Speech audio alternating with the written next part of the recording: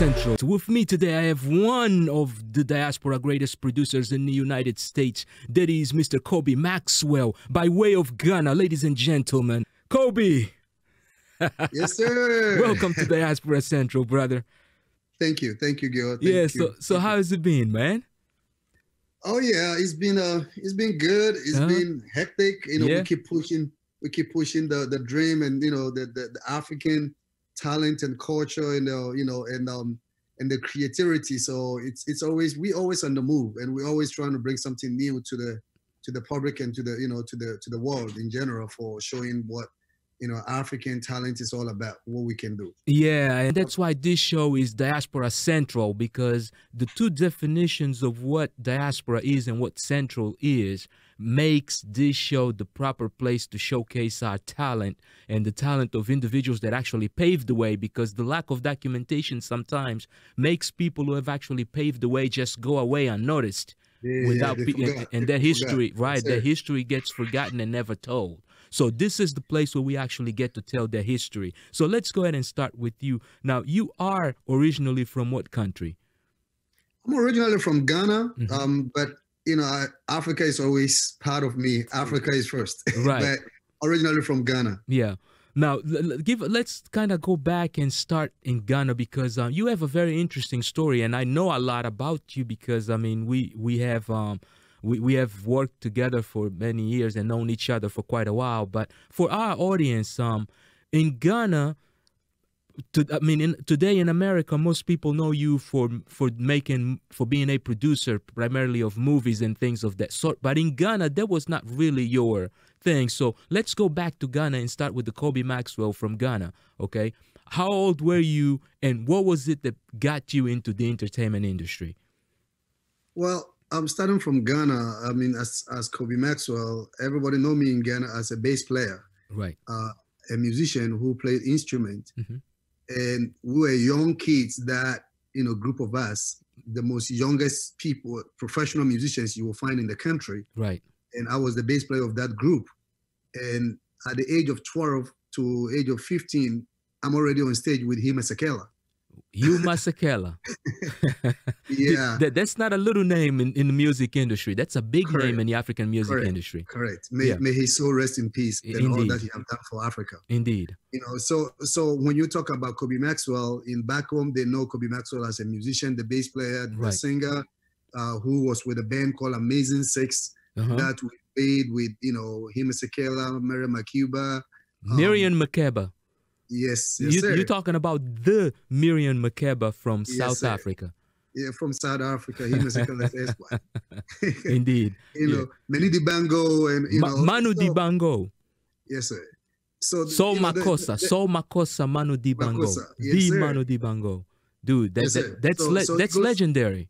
Yes, sir. we were that young, but we were so good that any international artist that comes to Ghana for a show, either we are the first on the stage to play with, or we are the first to open the stage for them. For them. Wow.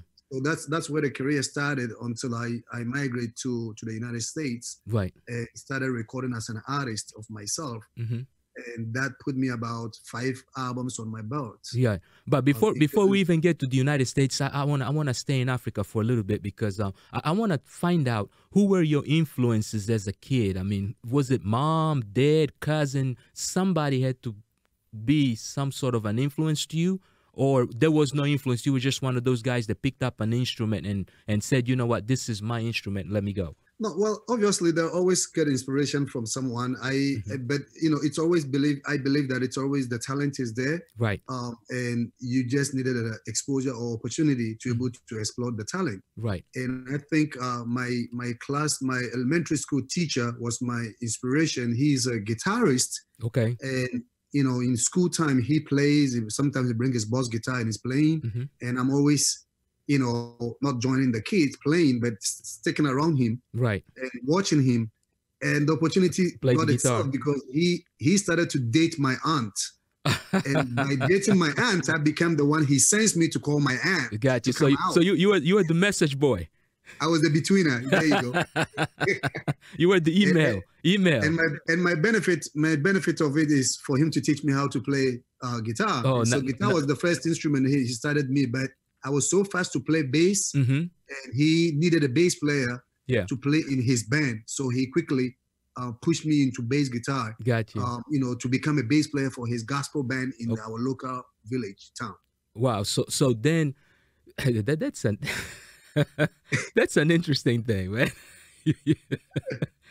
Koby Maxwell was the email. Nobody have pulled this up. Nobody have pulled this message up. Right. No, but that's good. See, that's good thing because see, as the message, as the messenger or the email, as it would be considered today, right? You were the email being sent between him and your aunt. Now, did he marry your aunt? Yeah, they did. They actually got married. So yeah, they did, and have a kid. So, and they have a child. Oh, they all right. did. Now, what is the teacher's name? His name is Ogo. Ogo. All right. So shout out to Mr. Ogo, huh, for setting up one of diaspora's greatest minds that is definitely, and I would say pioneer. And I say pioneer because you have been in some of the trenches with me in which we have actually paved way for certain things in the diaspora. And that's what we're going to go into right now. So at that point, actually, before we go into that, because that's already going to be in the U.S., I want to do something else in Africa. So when you go back to those days in Africa, what are the things that I guess become more, that have marked you the most and have somewhat forged your character, that today you recognize it as being things that definitely have marked you and have made you become who you have become? Well, again, like I said, as young as we were dreaming to become the best in the world. We as kids, we explored every opportunity to look at those who have made it. Like I said, Salif Keita, Yusuf Ndo, Manidi Bango, you know, and our group, my keyboard player, you can explore Kwame Yeboah.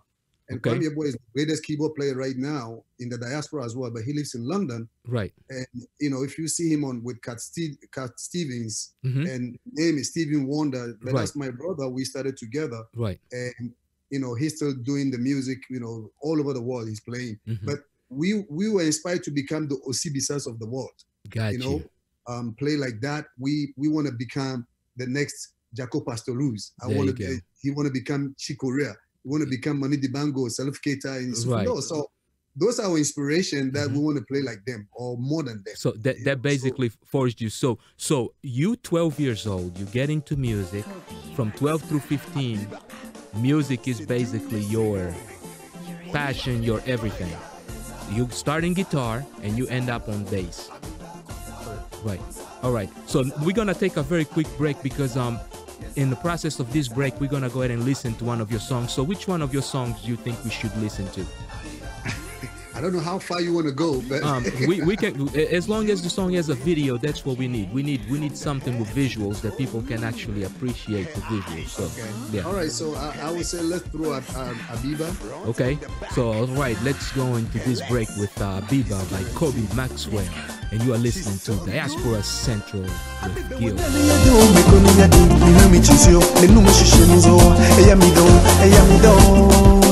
Abiba Ejani, a woman you mean so into me though, I don't make one, and then my kaka, Medjedium, what Danny Edo.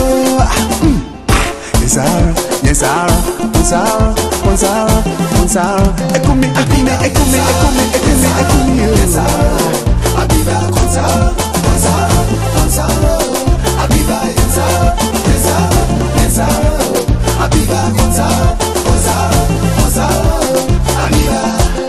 I'm gonna make it even better if you have the appetite.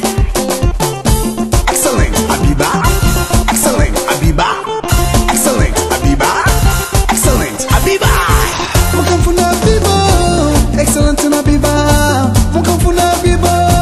Excellent, Abiba.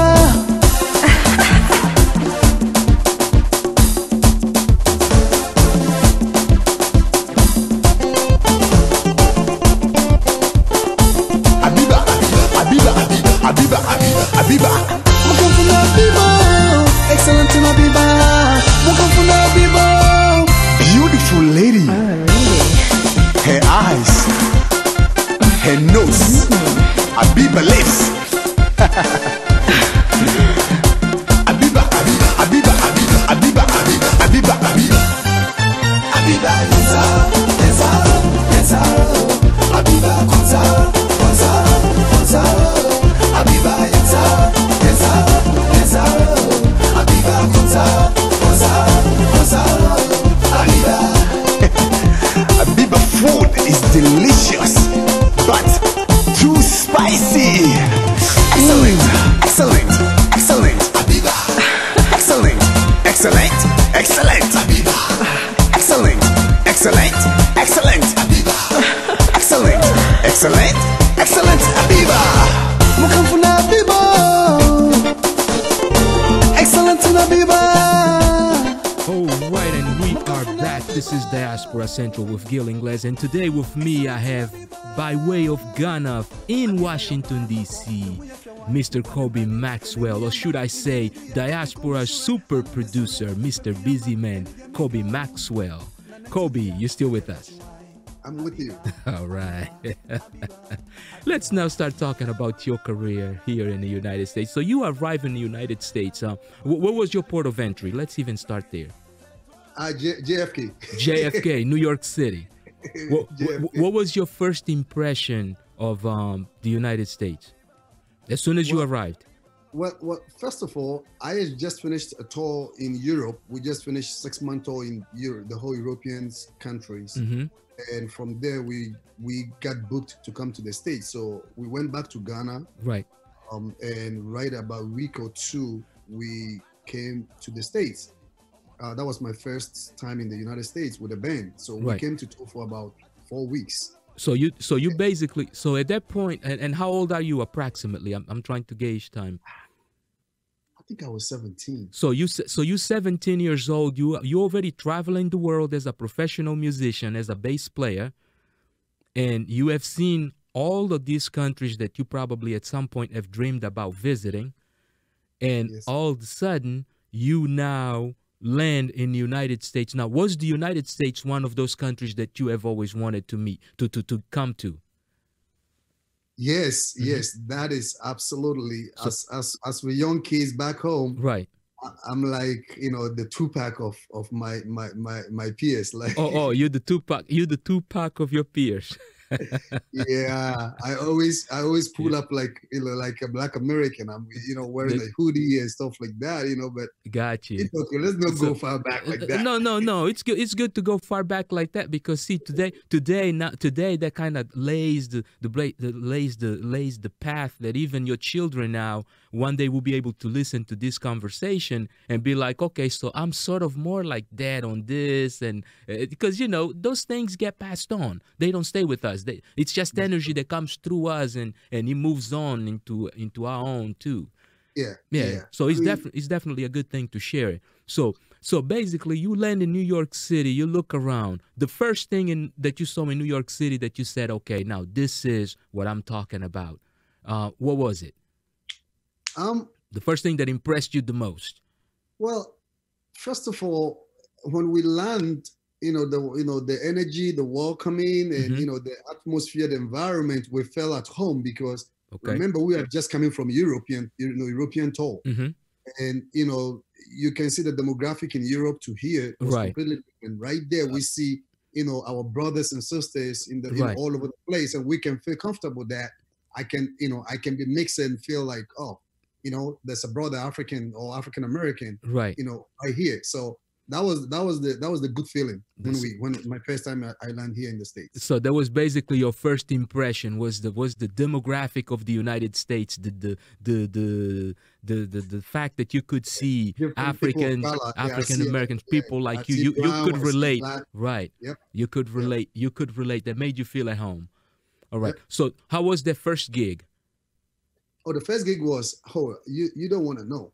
So we shut down New York City, the center where we were playing. I remember that there's so many people came, and the fire truck. Then I don't live here, so I don't even know what the hell is going on. But basically, police came in there by midnight. There's too many people in the venue than the permit required. Oh, So you guys were police over has to come in. capacity. Then we just about to start, over 2,000 people in the venue, and Wow. we about to start. We about to just on stage, and the fire marshals and the police came in that they got to stop the show because there's too many people in there and so many people lined up outside.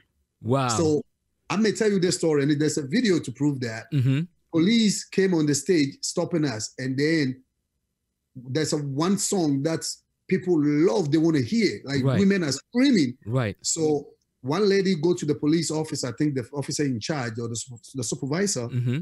and started talking to him and started teasing him. And you know how women can get away with things. Right. The women started talking to the officer, Right. and then the officer get a little excited. It's like, you know what? Play that one song and cut it off. That's it. And boom, we started playing. What was the name of the song? Do you still remember? Oh my God. I think it's Akonoba. Akonoba.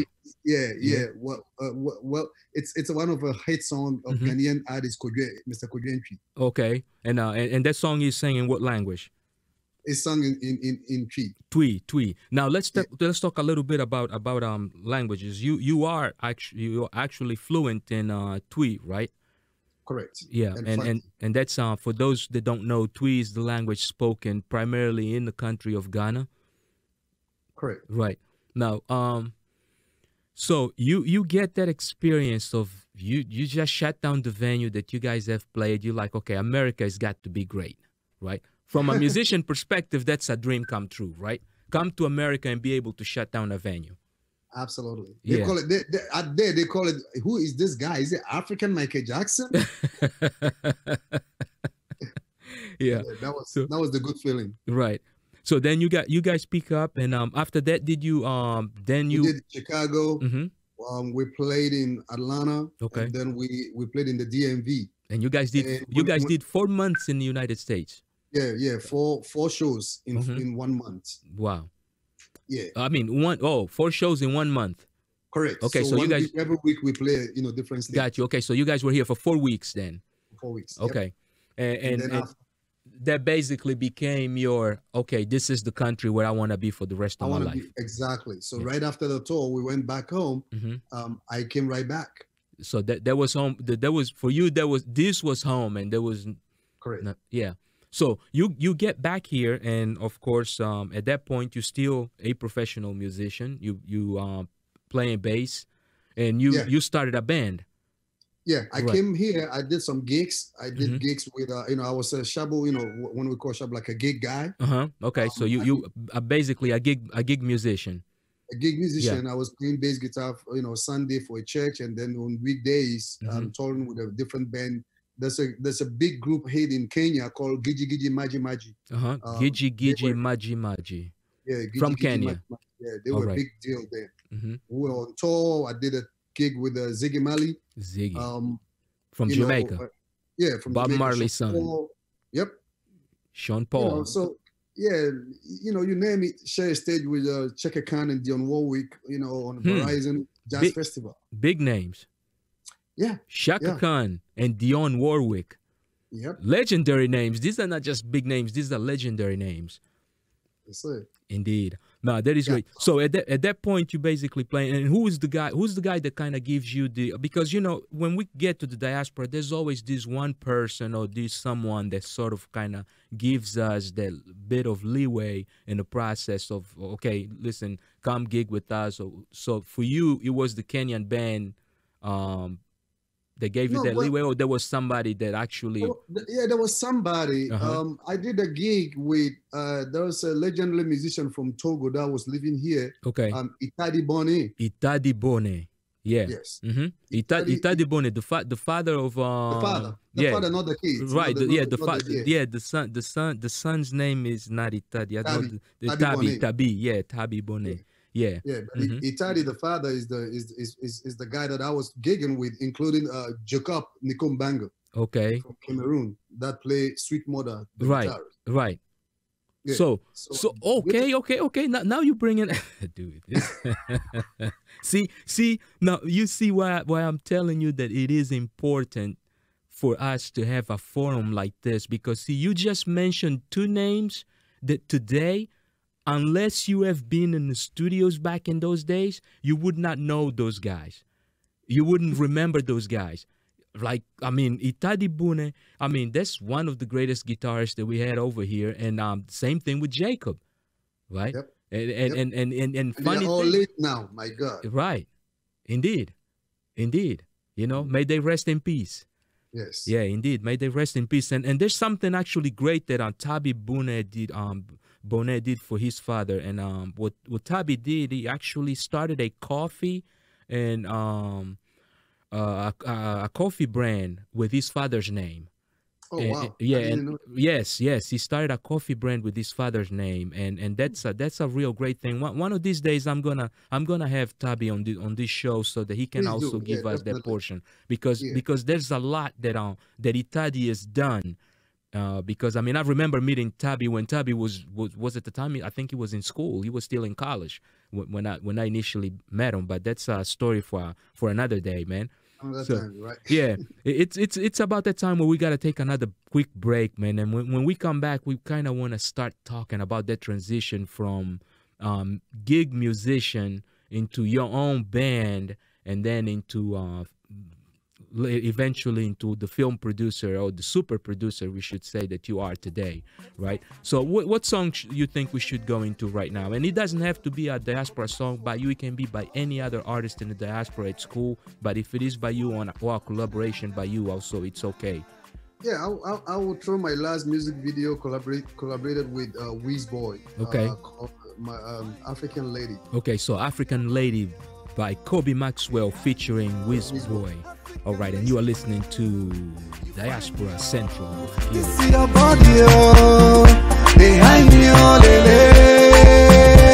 I wanna follow you, they go, baby, oh. I wanna marry you today, oh, lele.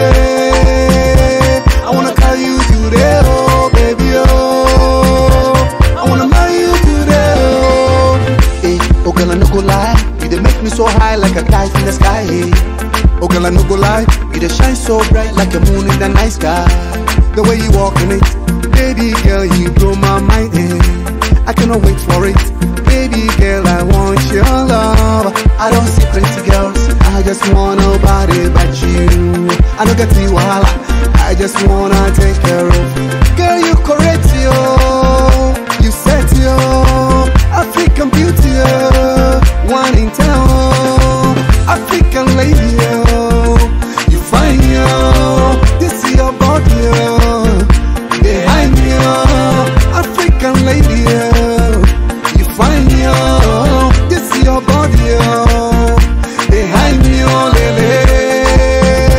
I wanna follow you, they go, baby, I wanna know you today, lele.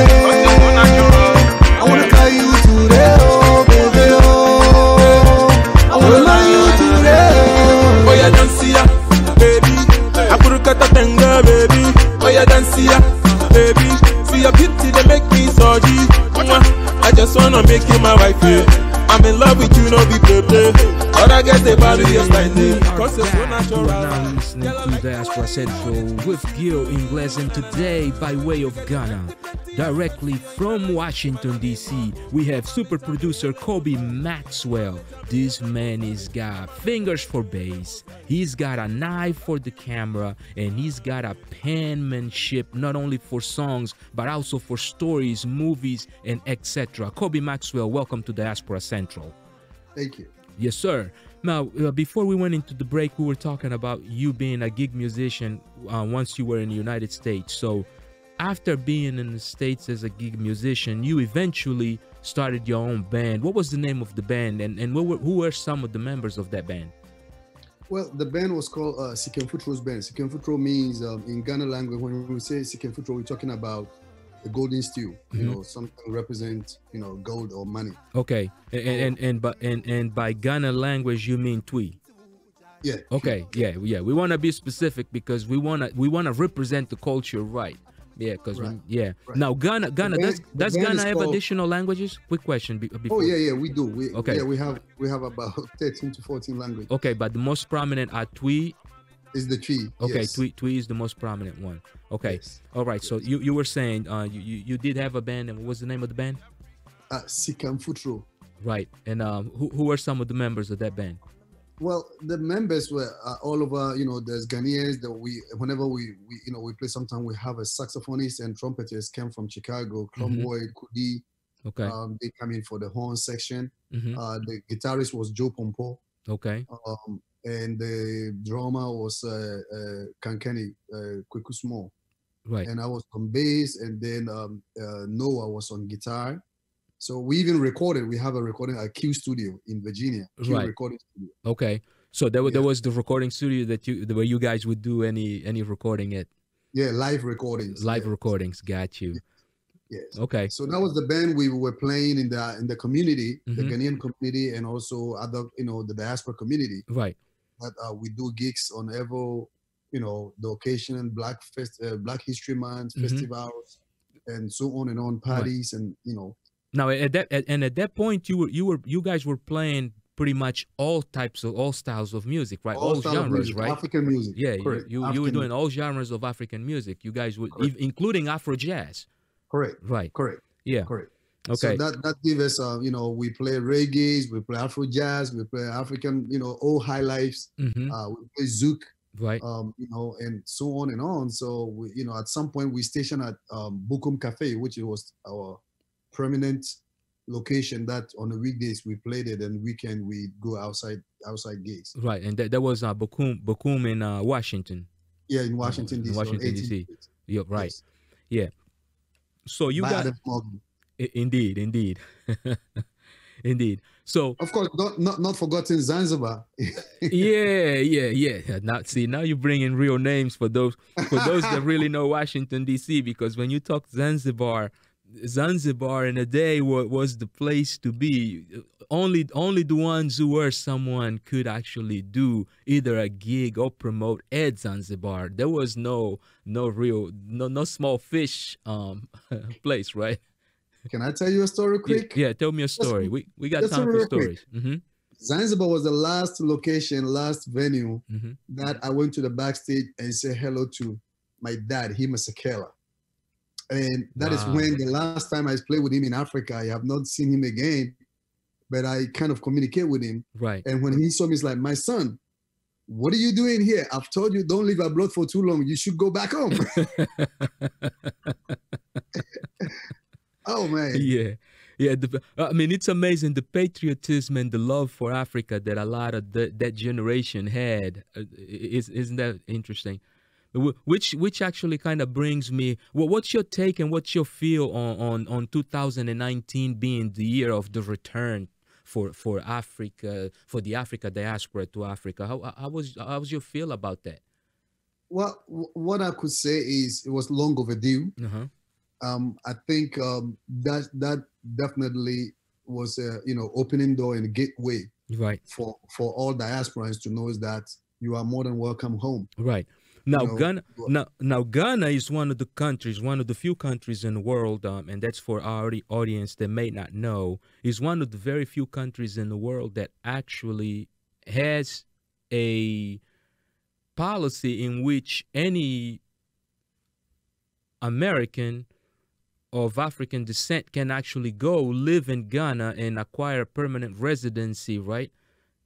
Correct. Right, for more details, people can always go and check out the embassy of Ghana. Yes, yeah, correct. but definitely it's one of those promising countries that is worthwhile visiting, and definitely a good introduction into the African continent if you have never been to Africa and you would like to go. Yep. Yeah. Yep. So let's now get into the stage in which Koby Maxwell starts to put out albums. Okay. What was the first album and what triggered that? I would say first album was a gospel music. Mm-hmm. When I came here, I was also, giving back to the church community. Right.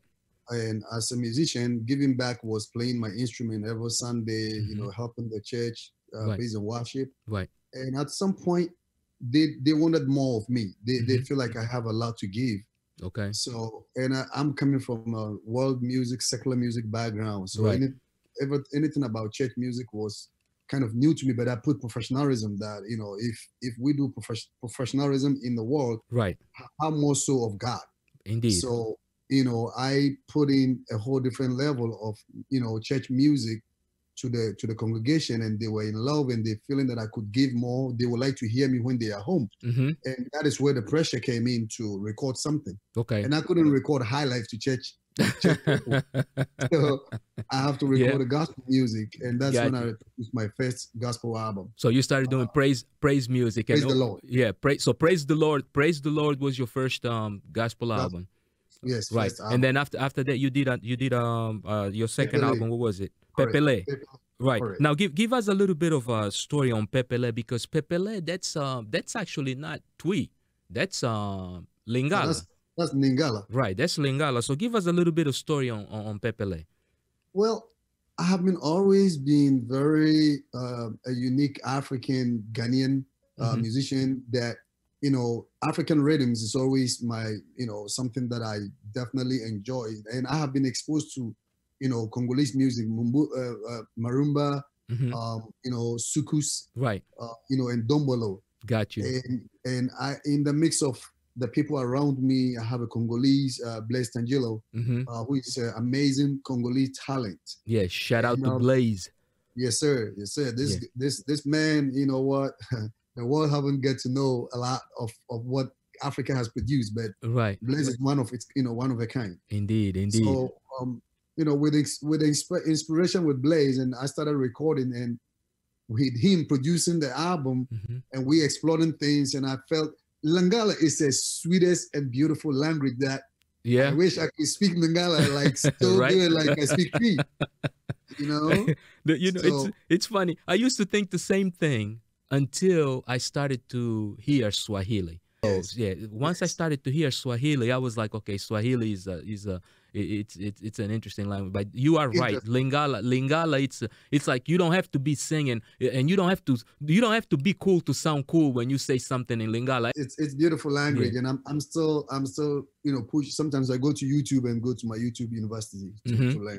Right. To learn Lingala. To pick up Lingala. Anyway, so so Blaise inspired me to translate this particular song we do it with African rhythm, you know, and collaborate with, you know, Twi, English, and Lingala. And, you know, the love I have for the language, I translated, you know, the song into Lingala and learned it, and able to sing that Pepele in a different language. Pepele, Pepele, oh, Gana Bella Yesu.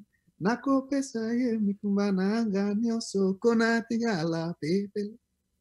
You know, it was beautiful, and that was the blow in the diaspora. Yeah, no, I remember that song. That song was big. That song was big, and I mean, at that point, I was kind of part of that mix. So I saw some of that stuff coming out, and there's someone that you got that gotta be mentioned on that song. You know, the guy who played your guitar.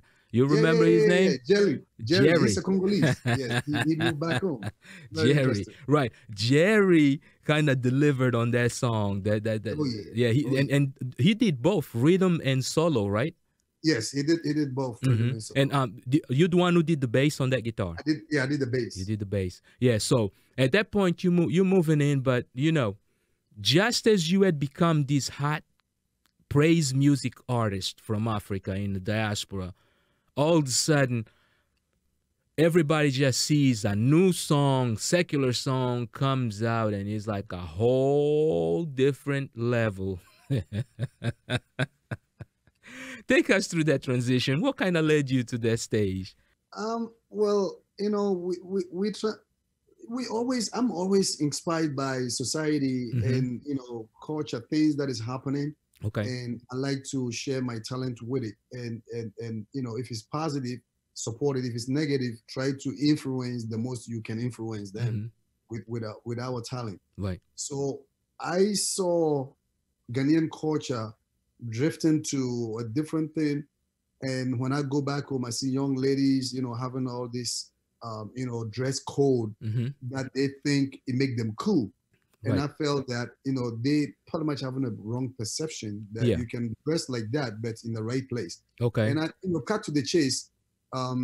you know, with the society, what was going on in Ghana inspired me to, you know what, I know I'm doing gospel music, but I want to speak on this particular culture these young ladies are picking from the Western world that they think is cool. Right. You know, so that's where I decided to go to High Life and produce the High Life album. Okay. Not only the album, but also the first, you know, Ghanaian artist to do music videos and CD together in compilation in one disc. So there was a CD DVD combo. Correct. And you're the first Ghanaian musician to put together a CD DVD combo. Yeah, if you go way back there, 2007. Right. Well, I mean, the first is the first. You can take a first because once you're the first, nobody else can go back and take the first away from you, right? So you're the first. And ladies and gentlemen, now you have one of the first right here on Diaspora Central. But let's take a very quick break again, Koby Maxwell, because we got to listen to a little bit more of your stuff, or we gotta watch a few more of the things. So what do you want to do now? When we come back, we're gonna talk also a little bit about your new passion, which is film and television shows. But so what do you suggest we take a look at right now? One of your movies or one of your songs? It's up to you. We're gonna talk about movies. Let's visit Paparazzi Eye in the Dark. Okay, take a look at Paparazzi the Eye in the Dark. So take a look at this quick trailer of Paparazzi the Eye in the Dark by Koby Maxwell. And you are listening to Diaspora Central with Gil Ingles. In the big city, they lie in wait, watching an eye in the dark, viewing the world from a jaded lens. To some, they are a nightmare, but to others, it is a dream yet realized. And for Rich, becoming a photographer, I should give it a shot, was more than an ambition. Yeah.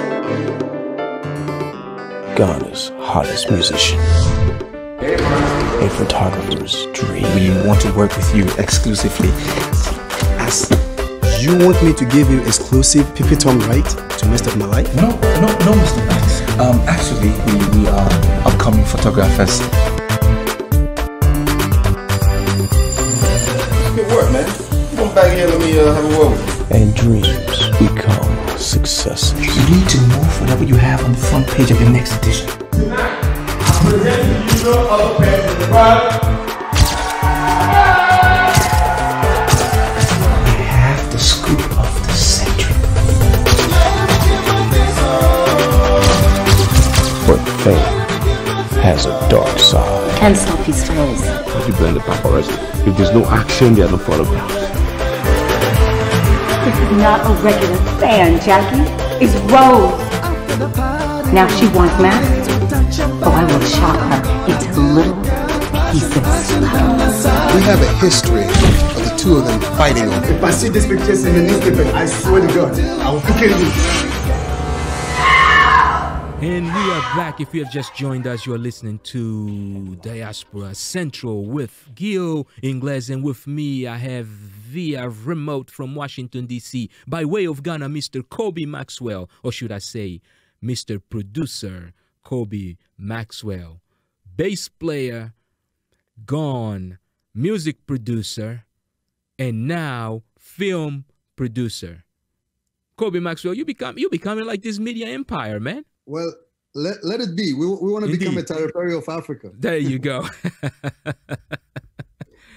There's one thing that we always should appreciate, right? If we have asked for and we have worked for it hard, it's okay to get it, right?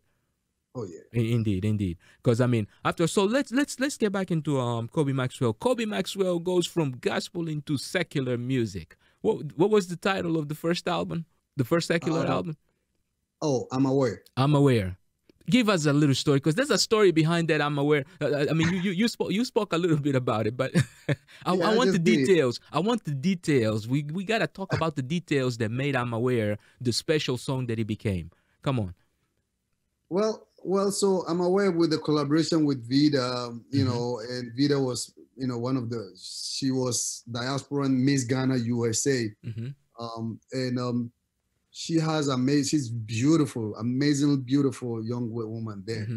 And I've just met her. Okay. And I feel there is more than just the beauty and, you know, the mothering and all that stuff. And right. And, you know, surprisingly, she can sing, but she have not ever even explored it to see that if she can sing or not. And I encourages her, and I'm like, come to studio. Right. Well, we decided to do I'm Aware because then those kids, young girls back home, they dress and they show their tongue. Okay. You know, kind of showing that, you know, they're sexy. Got you. But, so basically, what just to clarify for our audience here, because we got visuals of that and we're gonna try to show. So basically, that they would wear their either pants or skirts, but still show the top of the thong. Correct. Okay. All right. That's right. So that was the inspiration for I'm Aware. That's what inspired I'm Aware. You know, so if you watch the video of I'm Aware, you know, back then YouTube was not even 1080p. So, got you. Which means the video will pull up. Then it was the top of the videos. The top resolution that you that YouTube could take back then. And on that and on that song you actually had collaborated with Vida, right? Yes. And do you remember Vida's last name? Vida Dakum. Dakum. Okay. And you had other songs in that project, other big songs. Yeah. That was Abiba on that album. Right. And Abiba was more of a diaspora and, you know, mixed with a francophone beat. I think Abiba made you diaspora's most famous musician. Yeah, because I mean the way we pull Abiba on I'm Aware album, right? People knew that there's more to that. There's more to that particular song than what we had. So we have to bring an Ivorian producer, Denidi Latif, and did a remix of Abiba, and that's where we did a collaboration with the DJ Tasman. Right. So that song collaborated Denny Latif and DJ Tasman. Yes, sir. Man, Abiba. Now, c'est doux, c'est bon. And what's the meaning of Abiba? Explain that to our audience. Well, Abiba simply means, you know, normally we name Abiba from the northern part of Ghana, you know, that culture, the northern culture, and other countries name Abiba, Sierra Leone, Senegal. Right. And it simply means beautiful. Beautiful. You know? And literally, they're not just beauty in person, you know, natural beauty, but also inside. Internal beauty. So basically, a true beautiful person. Yes. Right. Now, so let's go ahead and move on because we're getting short on time, and this conversation is so good. But goodness gracious, time flies when the conversation is good. So Abiba is out. You move on into your next record. Which one was it? Because you had a lot of you had like a whole bunch of hit records, and then you collaborated with just about everybody who was who in the diaspora. So let's go into the last record that you did and what was special about that. Well, after Abiba, we went to Do It. So now I want to do my drink. Yeah. I'm do it. What was special about Do It? The album. Special because remember, we have come out from Abiba and people, the fans are demanding, they are happy, they want something more. And you know, at that point, we got to come up with something. And then also the industry was changing a little bit. Afro pop is becoming, you know, something new. New coming. Right. And I got this brother from Liberia, Chris the Shield. Chris the Shield. Yeah. And he penned a song for you. I'm sorry? He wrote because Chris the Shield is known as a songwriter. He's a songwriter, right. Yes. Chris is a songwriter, but he's a singer. Right. And we collaborated, wrote the song. You know, he wrote most part of it. I wrote my part, and we threw that track, and boom, it was fire. It was the banger. Literally, that's literally produced. Remember, after Do It came, is when I produced Paparazzi, and so the soundtrack of Paparazzi is literally Do It. Got you. Do It. Got was the music that made Paparazzi the movie. Right. Because as we even talking about Paparazzi now that we on the movie scene, on Paparazzi also you had collaboration of other artists aside from you, because I remember on the credits you had Irina from Angola. right? Yes. You had Paul G from Angola. Paul G. And did you have Bruna Tatiana also from Angola? Bruna Tatiana, right? Yes. Yeah. So and that song, I mean, excuse me, that movie actually ended up producing one person that today has become part of the culture and mainstream culture. So give us that story, because I'm not even want to do the spoiler on that. Well, you're the man behind it. you produce the soundtrack for Paparazzi. Indeed. But remember the movie, though. The movie had someone important in it, Dancia. Oh, Repudentia. Come on, man. We gotta connect all the dots here, right? Because Dancia is one of the actresses in that movie. She was up and coming. I'm already in Atlanta. We already have our cast and everyone. We are ready to shoot. Right. And there's this role that just part of the characters, and the person we cast to play coming to visit. We have just arrived in Atlanta, trying to situated ourselves and start shooting the next day. Right. And then she came with the girl who's gonna play the role, and I quite remember either these girls were coming out of club because they reached our house around 5:30 or 5 a.m. in the morning.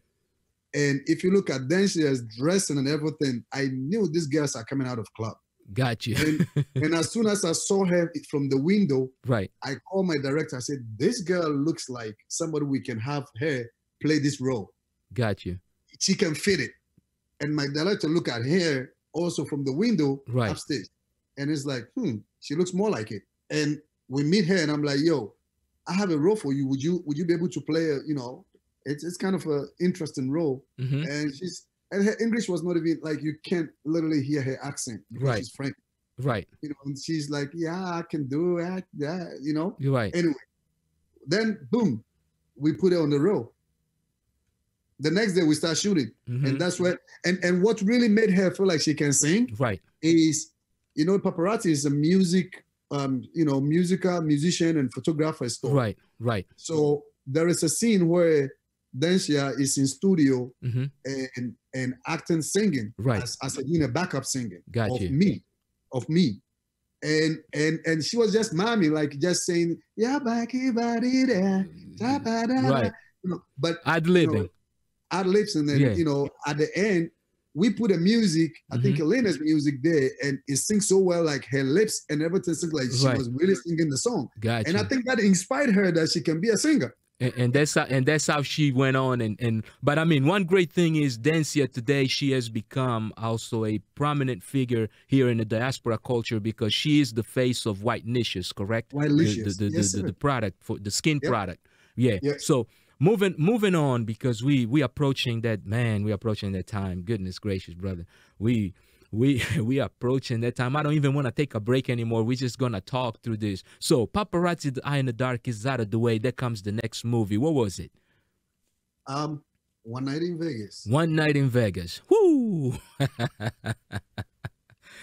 Tell us. Now let's go first to the hits of One Night in Vegas, because One Night in Vegas, that was because there's something about Paparazzi that we didn't mention on this interview, that it was something groundbreaking also.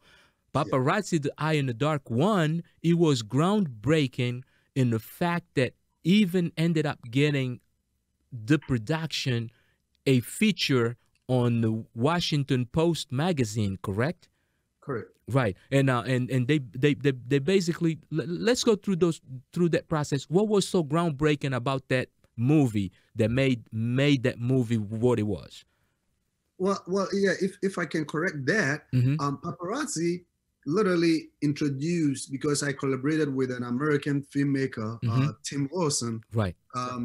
Whom we both sat down and realized what it was lacking in, and it was also just like when African American movies started back in the days, right? The audio, sound, lighting, and stuff.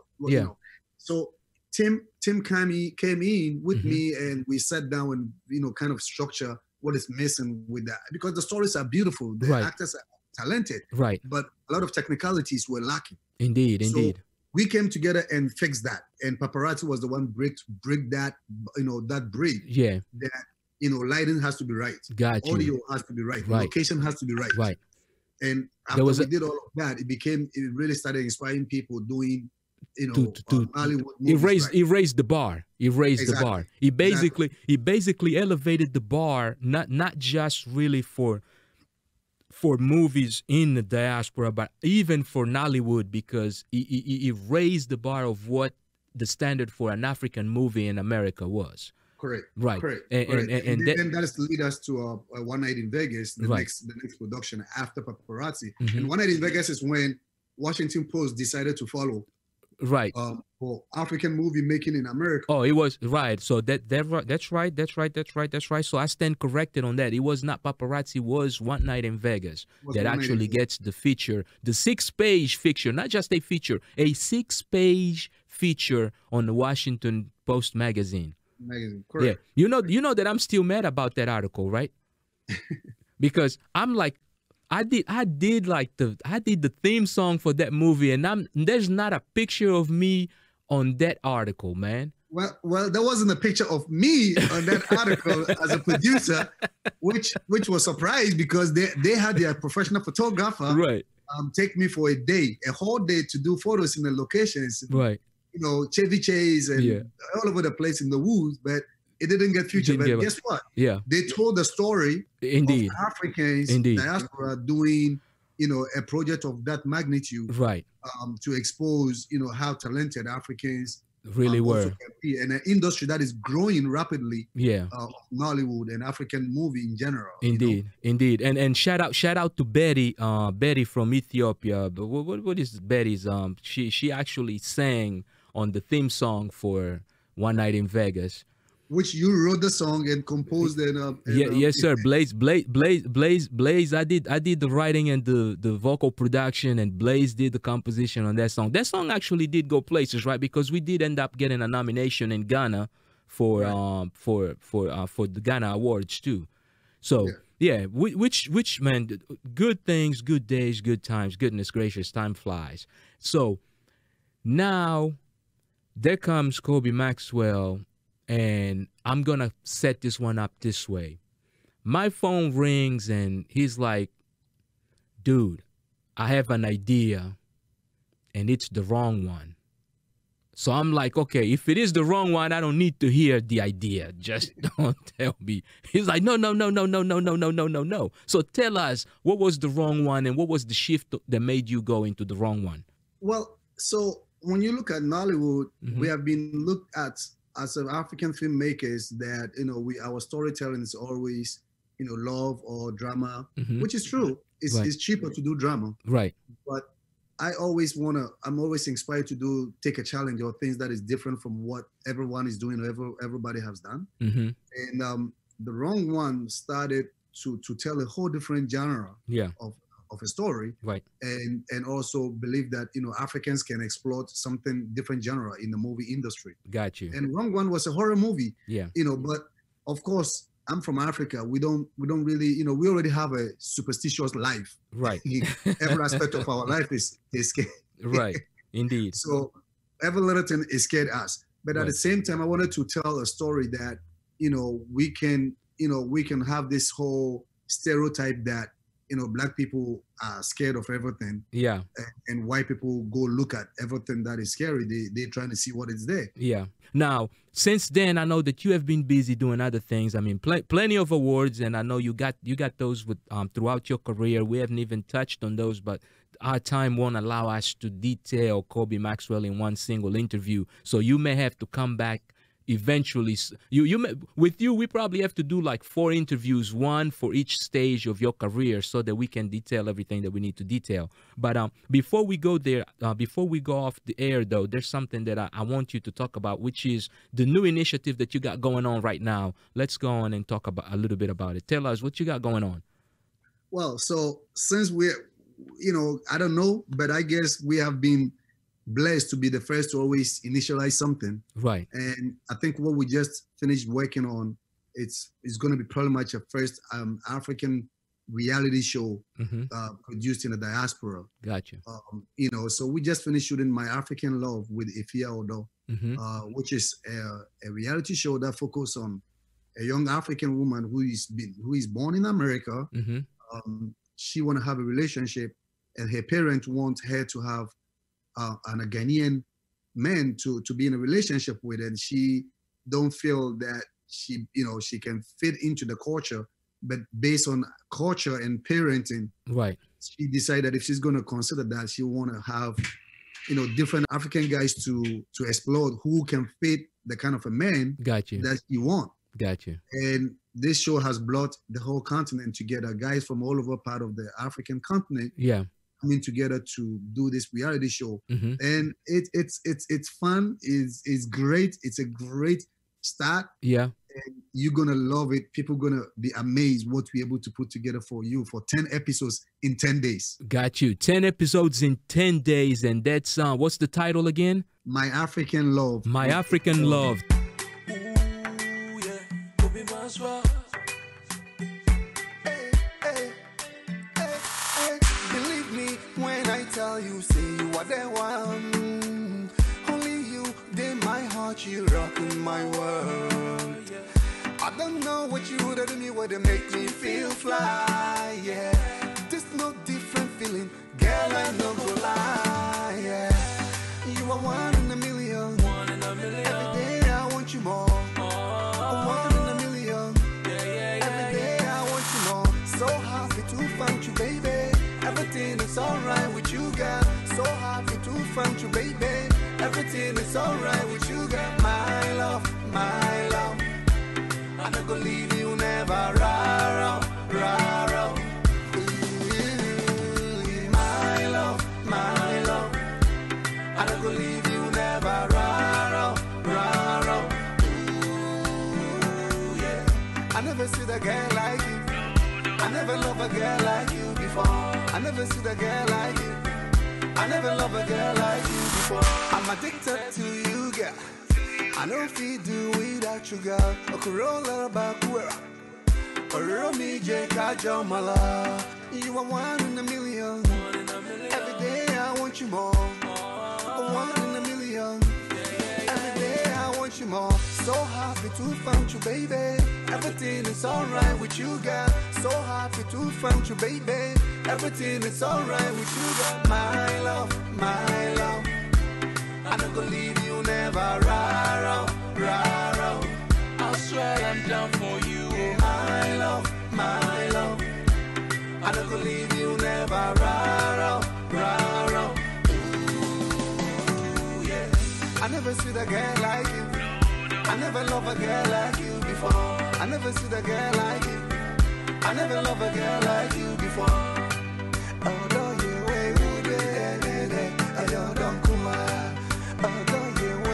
10 episodes in 10 days by the super producer Koby Maxwell by way of Ghana, directly from Washington, D.C. This is Diaspora Central. I am Gil Ingles, and it's been a pleasure to spend this time with you. Koby Maxwell, you have to make me one promise, brother.